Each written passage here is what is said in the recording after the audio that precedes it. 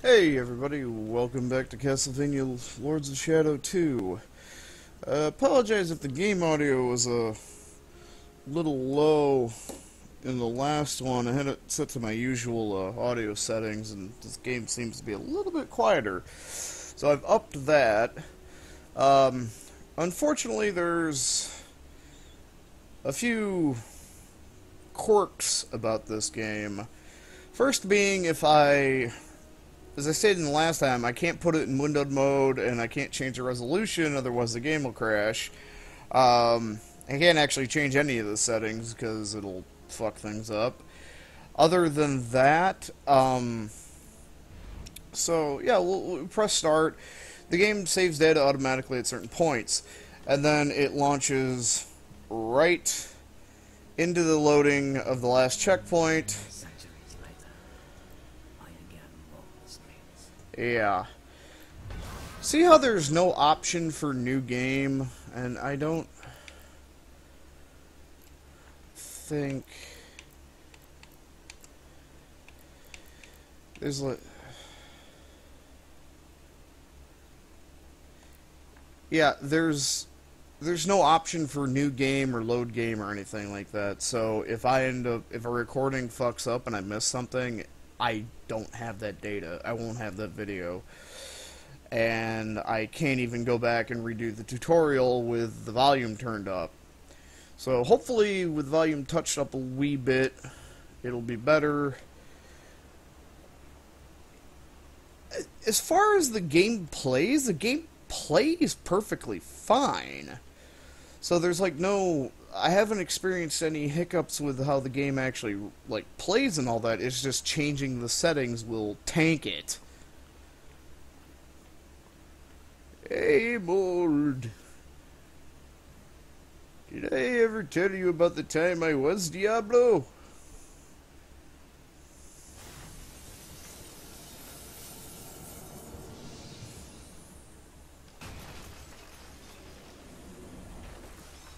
Help me, and I can free you of your immortality.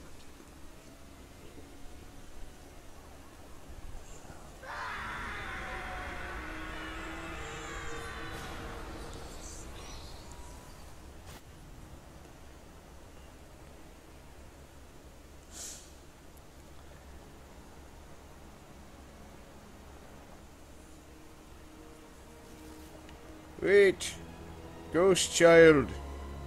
You look like my son Trevor. Please, get help yourself. No, do I look like I'm able to help anybody? Have mercy. Here, toss a gear. What are you selling?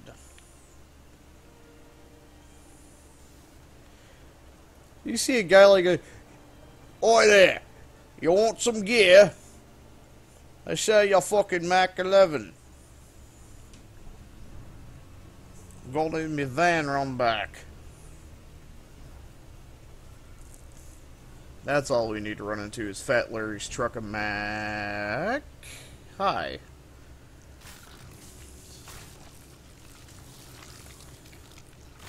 Hey, it's got a glowing weak spot that we can strike for massive damage.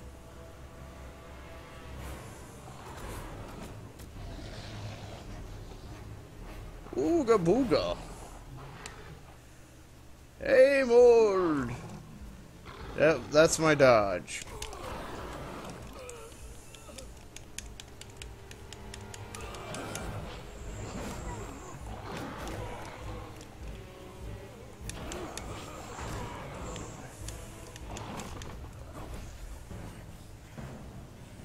I shouldn't have skipped leg day.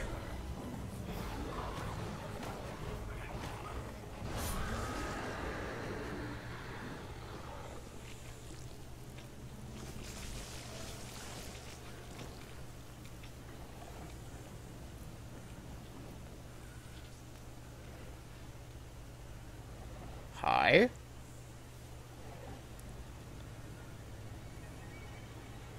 I'm going to take a nap now.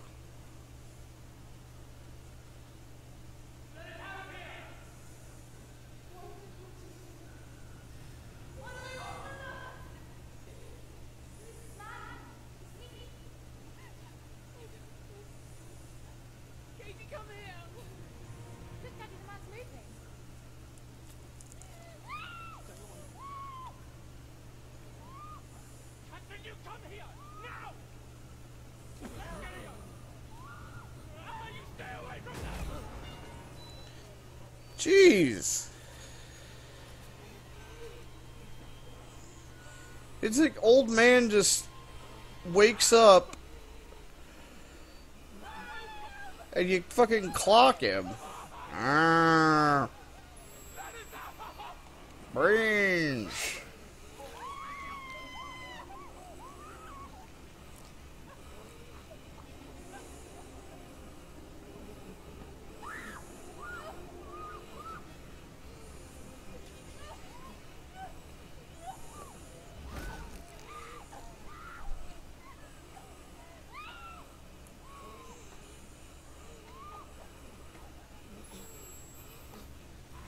Om nom nom.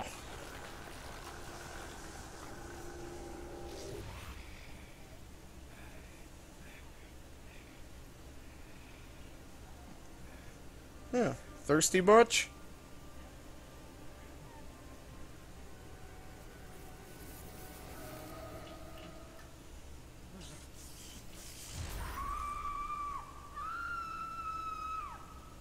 Yay! A child died. It isn't like Skyrim and all those other Bethesda games. Of course, it was off camera, but still.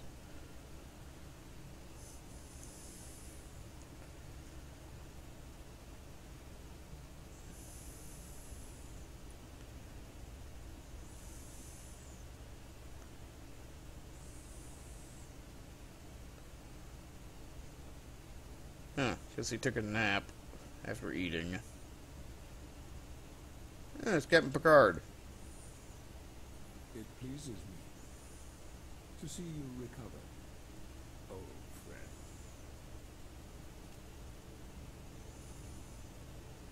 Indeed. Old friend. No!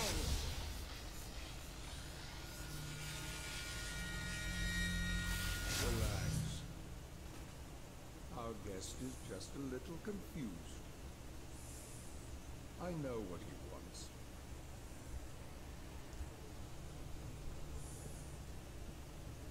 You see before you the legendary vampire killer. Your old weapon, if you recall. The only weapon capable of ending your immortal life. You thought it destroyed. But you see, you can have the eternal rest you crave after all.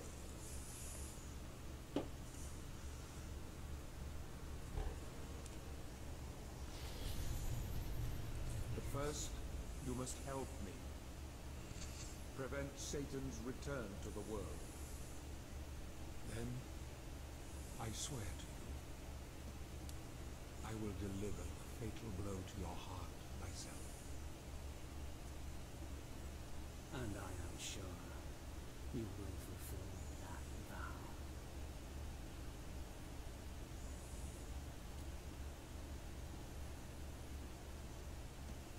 Since you sent Satan back to hell 1,000 years ago, his human offspring, or acolytes as they call themselves, have been dormant.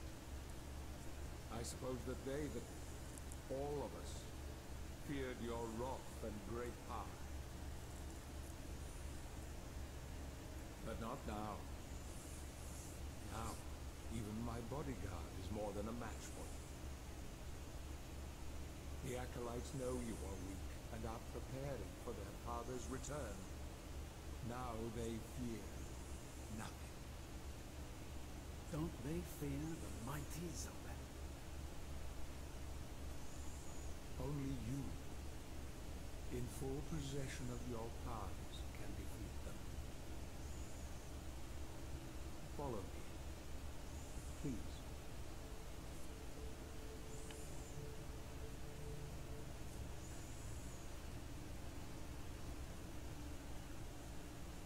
We must find and destroy the acolytes before they can finalize their preparations for Satan's return.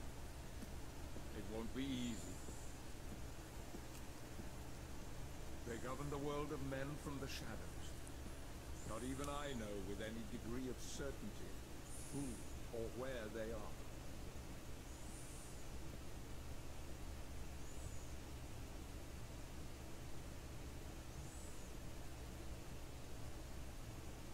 come out into the light unless we can force their hand. The acolytes must never know who hunts them down. The element of surprise will give us the advantage. Until you are at full strength again.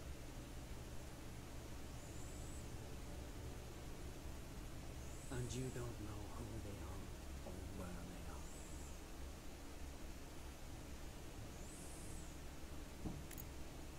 Do you know that this city is built upon the foundations of your castle? The acolytes are focusing their attentions here for very good reason. Satan has specifically chosen this place for his return. He means to enslave you first, to humiliate you for what you did to him. Curb stomp his ass. Let's get on with it.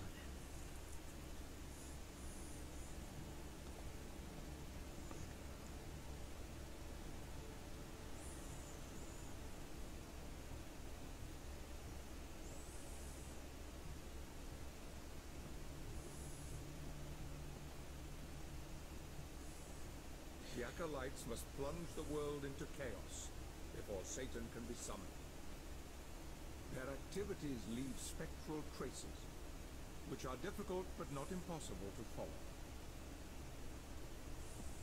This is the headquarters of a powerful pharmaceutical corporation. Umbrella. I suspect that one of the acolytes is operating from there. The complex was sealed 2 months ago and is protected by magic.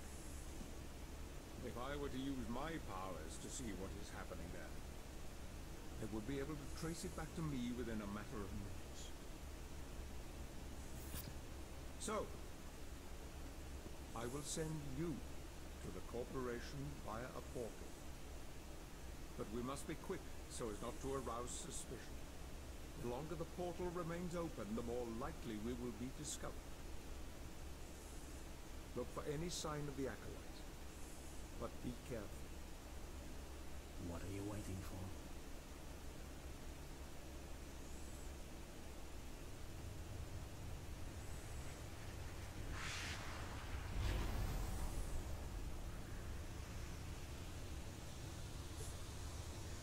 The only way to travel. Whee!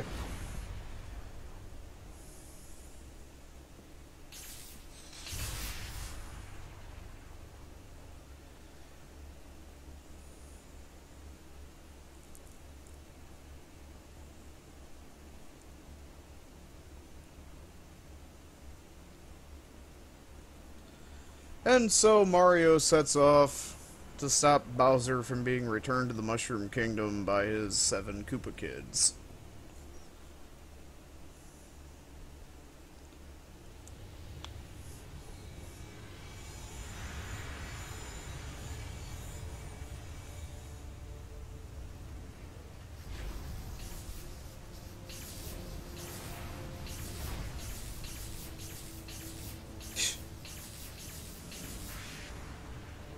Alright, now we just have to find John Connor.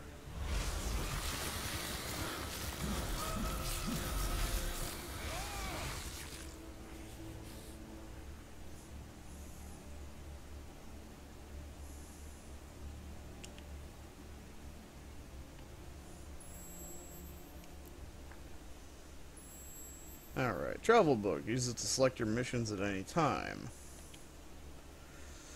So, investigate Bioquimac Corp.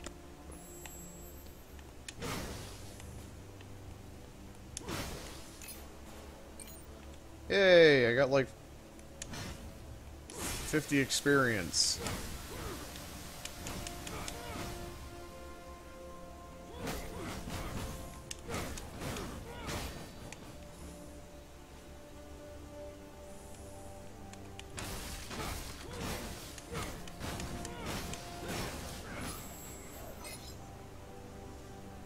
Got some artwork.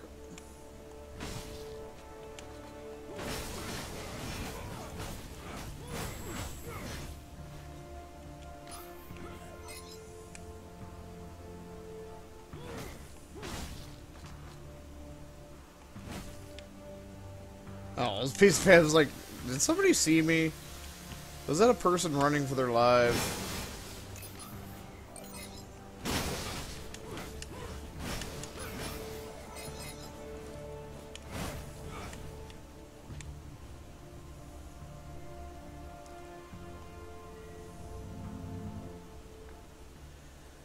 Chronicles of the Ancient Light. On the exact spot of this memorial is what known as the Chronicles of the Ancient Light were discovered 500 years ago.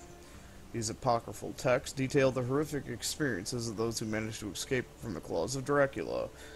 Most of them lost their minds and parts of their bodies too, devoured by ghouls, vampires, and harpies. These survivors soon died of the most awful infections and deliriums. However, a few miraculously managed to return safe and sound. Thanks to them, maps to the inside of the castle and precise tales of the horrors that took place inside were pieced together. It was the great Roland de Roncesvalles, Paladin of God, who made military use of those maps, gaining knowledge of the castle that, in hindsight, was crucial to defeating the Prince of Darkness. Was he Mr. Goldboy who, you know, came around? Ooh. Items. What do we got? We got Heart of Dracul.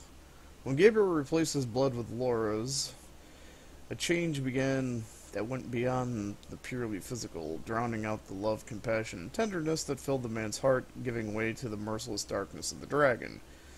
It is a supernatural power that, fed by the blood of his victims, flows through his veins, healing the wounds inflicted on him and prolonging the torturous curse for all eternity. Shadow Whip. Gabriel's deep-rooted training with the combat cross remained in Dracula. The Prince of Darkness now uses his own blood, which takes the shape of a sinuous whip, to inflict pain and death wherever he goes. The dark fluid is bound by supernatural force and hardens on impact. Before they die, its victims feel as if thousands of fangs penetrate their flesh, breaking bones and tearing their life force from them. Alright, what else we got? The Belmont lineage. Dracula. Not even his descendants, the Belmonts, nor the innumerable army of the Brotherhood of Light, have even come close to annihilating him. He is Dracul, the dragon, an immortal being whose cursed soul is condemned to remain trapped in the body of the vampire, bound to his castle for all eternity. From the beginning, the unbearable yearning for revenge has driven him along a path of ire and destruction, a path of infinite suffering and despair. A road that he would now like to leave behind. That's why the power of your God cannot destroy me, because I am his chosen one. Ah, boy, Brotherhood Soldier. The boys who prove that they're skilled enough with the sword are recruited by the Brotherhood of Light in their campaign against forces of evil. The tough physical and mental training they are given makes them very efficient in close combat, providing them with ironclad determination. However, if their willpower is not enough, they wear full armor and carry large shields to protect their lives instead. As lower-ranking members, the Brotherhood soldiers are sent to their deaths by their generals for the sole purpose of offering them better fate than their own. Follow me, brothers, for if you do, you will meet a death more honorable than any you could imagine. Cardinal Victus, Grand Master of the Brotherhood. Paladin. Those who aspire to be paladins are raised in monasteries, educated under the dogma of faith, and trained in the art of war. Their whole life becomes a test in which any mistake, as insignificant as it may be, leads to the complete failure of their mission. Only the purest heart, capable of showing absolute determination and an unswerving faith, will be recognized as God's chosen one. Beyond receiving the admiration of all, and the favor of the Council of the Brotherhood of Light, the Paladins are rewarded with weapons and armor of gold, forged by the best master blacksmiths from angel bones. Their aim from then until the end of their days is to serve God in battle against the offspring of evil and to guide their troops to victory. I was once like you, but your God showed me another path. You know, maybe if they made that armor out of something besides, you know, gold, I mean, yeah, you stick angel bones in it, good for you, but come on, man. Siege Titan. With the upsurge of battles between the Brotherhood of Light and the Forces of Darkness, the engineers of the Holy Order quickly completed the last great work of Gandolfi, the Siege Titan. It is a giant wood and metal automaton, inspired by the stone giants that the forces of Agharia commanded in the Necromancer Wars. For over a decade, hundreds of craftsmen worked to complete the mechanism, powered by the divine energy of the gem that the priest placed in its head. In battle, it would be ready to use its enormous extremities, smashing a regiment with a single stomp of the foot, pulverizing the walls of the castle with its fist, and dispatching a group of soldiers inside. Its value in war was such that only after it was built did the Brotherhood decide to start the siege of Dracula's castle. One word is enough to set it in motion. Destroy. Zobek's Society. Zobek was, together with Carmilla and Cornell, one of the old founders of the Brotherhood of Light who answered the call of God. Leaving their darkest being on the earth, the Lord of the Dead, however, despite his absolute mastery of necromantic magic, could do nothing against the supremacy of Mr. Satan, and his existence was relegated to the kingdom of the lifeless. Exhausted and humiliated, he remained hidden for an era, watching the world of men through his countless spies, extending his influence and preparing his return. When he learned that the power of Dracula had weakened enough that the arrival of Satan was near, Zobek materialized once again on Earth. He left behind the arrogance of his past to take the role of an influential businessman, and blended in directly with society, up to the present. Now he has a new plan, a perfect plan that will put his two worst enemies against one another, leaving only he, Zobek, to become lord of all once and for all. You can have the eternal rest you so crave after all, but first you must help me stop Satan from returning to the world, and for that, this is my promise to you, old friend. Zobek's Lieutenant. No one knows the identity of the man accompanying the astute Zobek in his crusade for power. It's rumored that he wears armor forged from metal extracted from the abyss, and that he adeptly brandishes a mystical sword by the name of Masamune, capable of going beyond the material realm. Some records indicate that he is the spirit of a damned general, others that he's a demon that must pay a debt to death. However, the most popular story is the one that classifies him as a result of the necromantic reanimation of a legendary warrior. After all, it would not be the first time that Zobek used witchcraft to create a powerful armed guard. Zobek sent me. He feels you might need my help as you are still weak.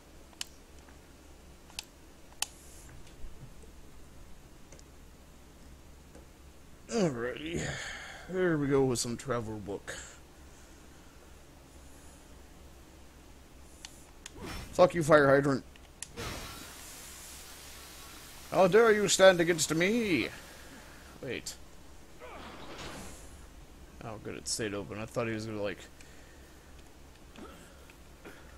go under it. Can I get up here?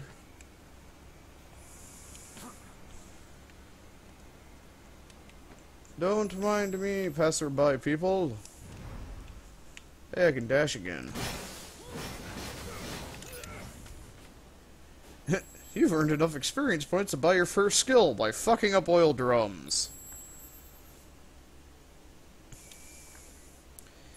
This page for buying shit. So, what do we have first? Somersault. While blocking with left trigger, use the jump button to leap over and land behind your enemy.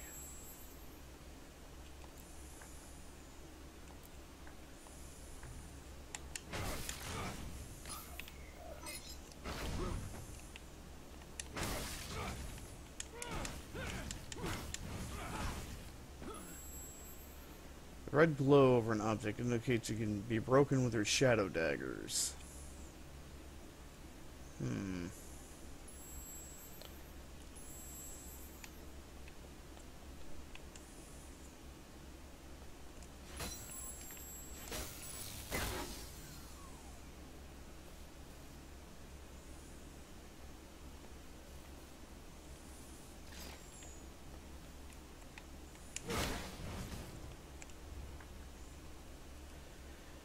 Making a small cut on his wrist and using the same power to mold his blood as for the Shadow Whip, Dracula is able to throw a high-speed shadow projectile at his enemies.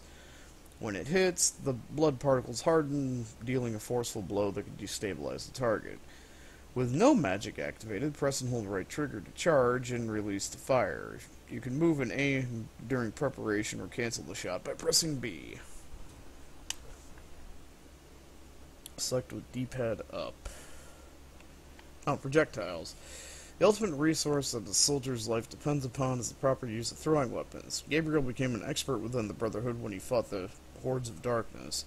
Now, on the other side, Dracula uses his new vampiric skills to throw different forms of matter and energy against his old allies. Select the projectiles with D-pad up.